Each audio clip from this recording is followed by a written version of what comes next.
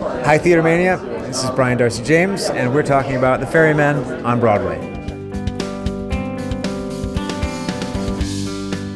It's such a luxury as an actor to go into something that you already know really connects with audiences. They know that they've heard about it, they know it's an astonishing play, they know they're going to see very, very unique things, and a lot of it. It's an epic play, and they're just waiting to see how it's going to unfold. I mean, this play is so special, and what Jez has created is incredible, and I feel a deep responsibility to carry on what is already so beautifully done right now. It's one of those shows where the lights went up at the end, and I looked around at the other audience members, and I wanted to say, how are you all okay right now after seeing this? Because I am shook.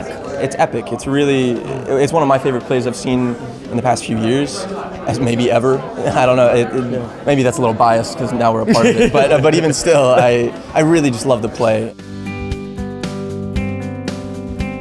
So many people say, don't work with kids and don't work with animals. So far, it's so good. But that is probably one of the most exciting things about doing this show, is that you get to do both of those things. I live on a farm in Georgia, so I have a rabbit, geese, rescue dogs, so I'm so excited about it. And my children were only interested in the fact that I get to work with animals. There's two different Irish dialects in the show.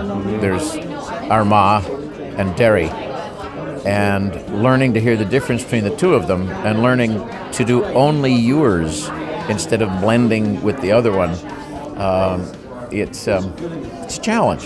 You know what? Having a family from Dublin gives me a leg down on the accent.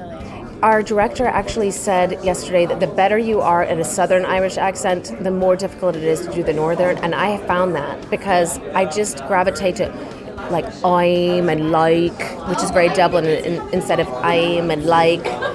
So I've got some studying to do.